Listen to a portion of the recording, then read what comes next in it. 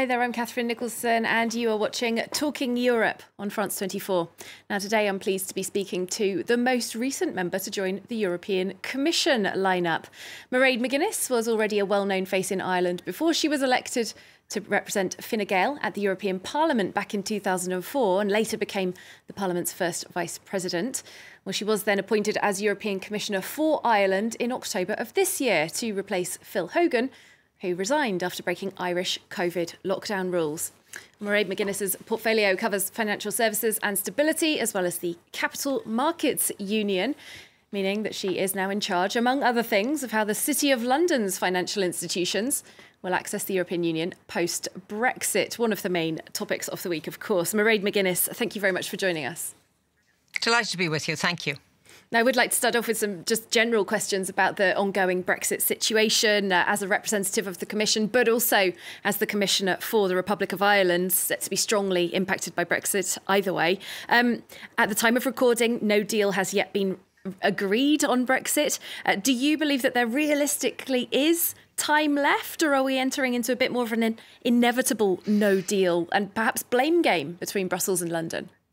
Well, I hope that isn't the outcome, because that wouldn't help either party here. I think we have to be very calm in these moments, because we are coming to, if you like, crunch time. And if you look at what has happened since the referendum in 2016, we have had to live with 4 years of uncertainty. We're at the end of this road now. The transition period ends at the end of this year, and the new relationship, either agreed or not agreed, will, take a kick in rather from January the 1st. So as long as the parties remain talking to one another, and that is the case, I remain hopeful that an agreement will be reached, notwithstanding the fact that the issues that are unresolved have been unresolved for some time now.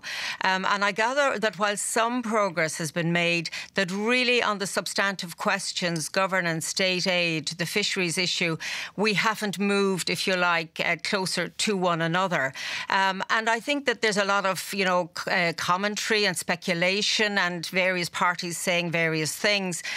To my mind, from a European perspective, Michel Barnier has a mandate, a very clear mandate from the member states. He has continued to inform not just the member states, but also the European Parliament, and he's working very much to that mandate. He's also aware, as I am as a former member of the European Parliament, that we will need, or rather the Parliament will need, to ratify a deal if there is one. So when you ask the question about time, I think it is a very, very good question, because clearly we would be open to a deal. Let's say it runs into early next week, but that minimises the space for parliamentarians to scrutinise the deal. I understand there is an openness in Parliament to, if you like, if need be, come back after Christmas between the new year and work to that deadline. On the other hand, I think it would be better all round if we could reach an agreement sooner rather than later. And while many are perplexed at this very moment, and there is anxiety on all sides and indeed all sectors of the European economy, and I'd say in the UK there's also anxiety, I think always at the end game in a negotiation, when things might appear to be going wrong, that's the point at which things move forward. So maybe I'm a little bit more optimistic, but I'm also cautious insofar as it doesn't take my eye off the other part of my work and the work of my colleagues here in the Commission, which is to prepare our member states for change, because even with a deal there will be change. With a no deal, the landscape looks much more difficult. Absolutely. Well, recently, and for many months, in fact, the French government has been accused of playing the tough guy. The French Europe Minister, Clément Beaune, said on December 4th that France might use its, quote, veto if it wasn't happy with a deal that's presented. Now, this very much goes against the last couple of years of member states, as you've said, saying that they are negotiating as one via Michel Barnier. As a representative of the Commission, is that a worrying development for you? Again, I don't take too much concern, because we've had such unity on Brexit for this length of time, and I believe that that unity persists and prevails. I think there are various member states who occasionally make comments because they have specific sectors and specific issues that they need to address, and very often, even in the member state that I know best, you have to address that audience. So I don't particularly worry too much about individual comments from ministers across across member states, because the mandate for Michel Barnier has not changed. I also know that there is a huge amount of text already agreed on the non-controversial issues. Well, that's positive. What we need is more rapid progress on the last issues, which are problematic but are important. And I suppose when I reflect on the last 4 years and the referendum, the moment it happened, I don't think any of us thought that in 4 years we would still be discussing details of a future relationship. And don't forget the issue of the withdrawal agreement, which is already an agreed deal.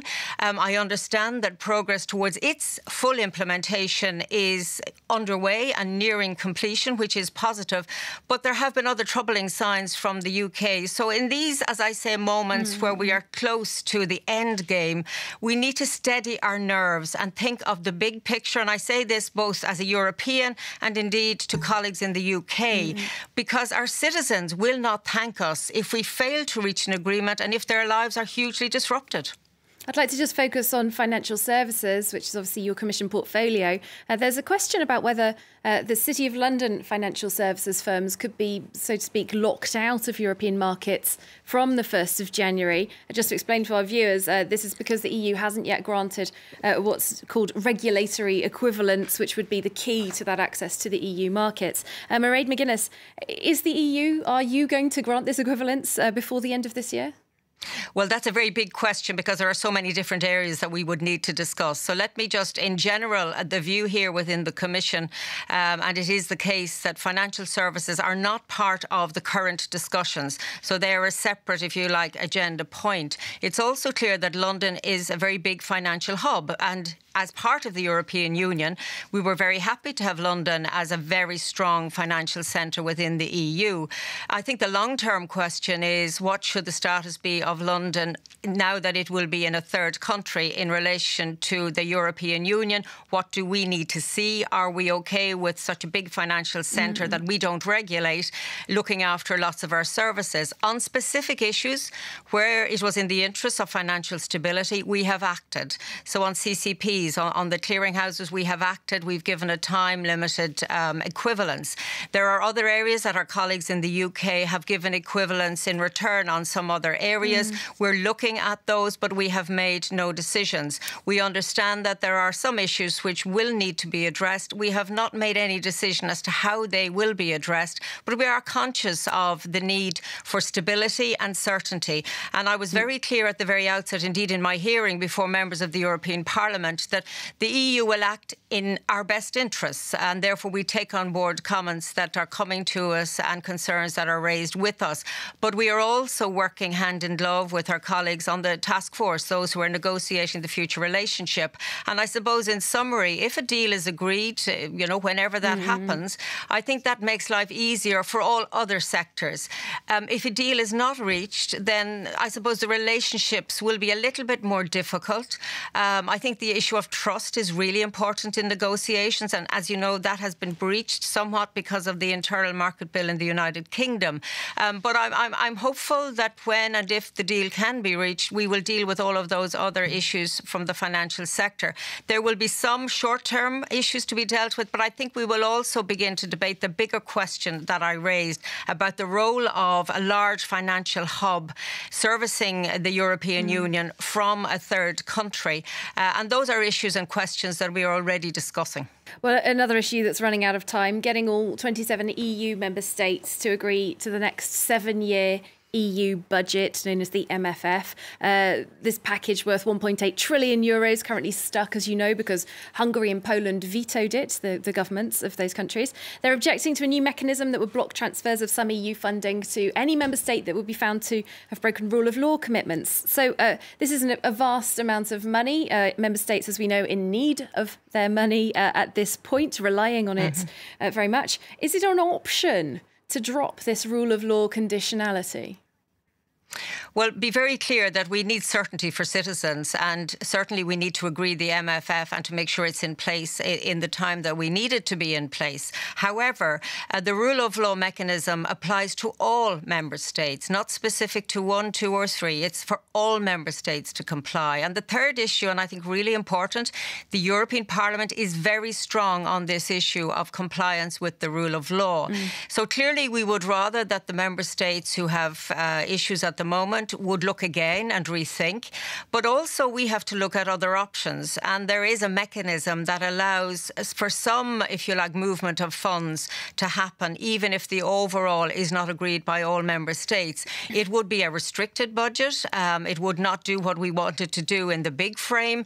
But at least we are not blocked completely from moving forward. And again, in the time that's available, I would hope that, reason would prevail and that we would respect the idea that there should be a link for all member states between finance and rule of law, and not, if you like, separate the issue of compliance to any one member state. I think that is not the objective. And from my contacts with members in the European Parliament, they are not mindful to be flexible on this. They are holding very strongly to this view.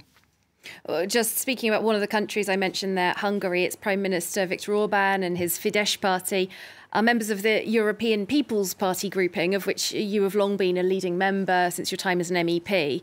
Now, in the past, you have spoken out in favour of Fidesz being expelled from this European People's Party due to various issues regarding rule of law and others. Do you maintain that position that Fidesz should be expelled?